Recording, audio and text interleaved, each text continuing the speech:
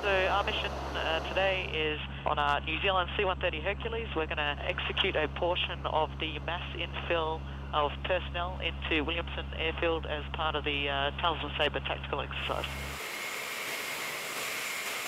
It enables us to practice the sharper aspects of our skill set and employ roles that we use overseas in tactical environments. So this is a great opportunity for us as a crew.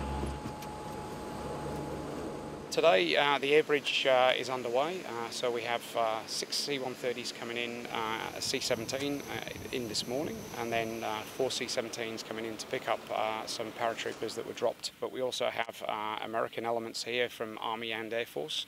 We also have the Marines here.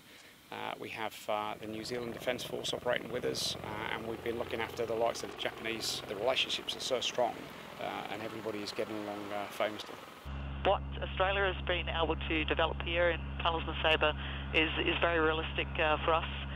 The type of operations that we do, they're trying to implement a great deal of different platforms and different resources and integrate them at a high level. So I think for us there's a lot of value in how that's been achieved.